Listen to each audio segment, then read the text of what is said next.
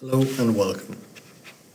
Offline configuration allows you to alter the configuration of SPC systems remotely for download to SPC systems in the future.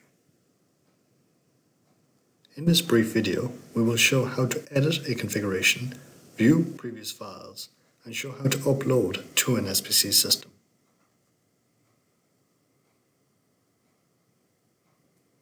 We will start by accessing the current file, creating a backup.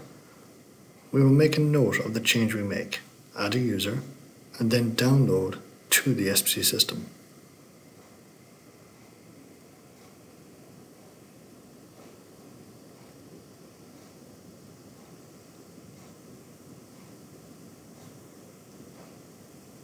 We first select our configuration file. The offline configuration shows all the files on your PC for this SPC system.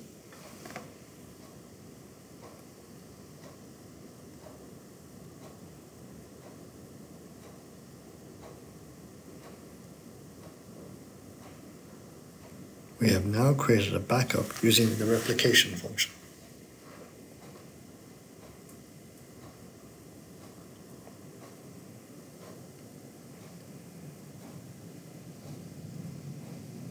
We give our new file a name, and we note the change that we are about to make.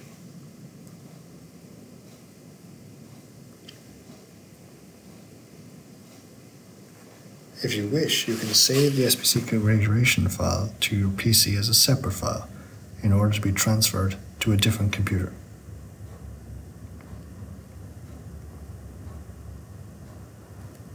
We now access the SPC configuration.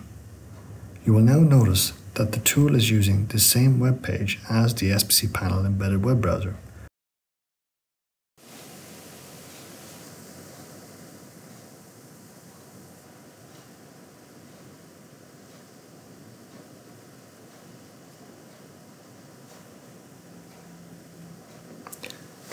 At the bottom of the page, we select Save in order to add the user to the file.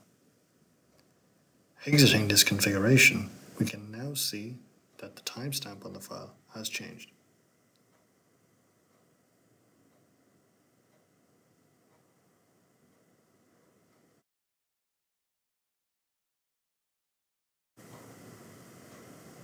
We will select the download button in order to send this configuration file to the SPC panel.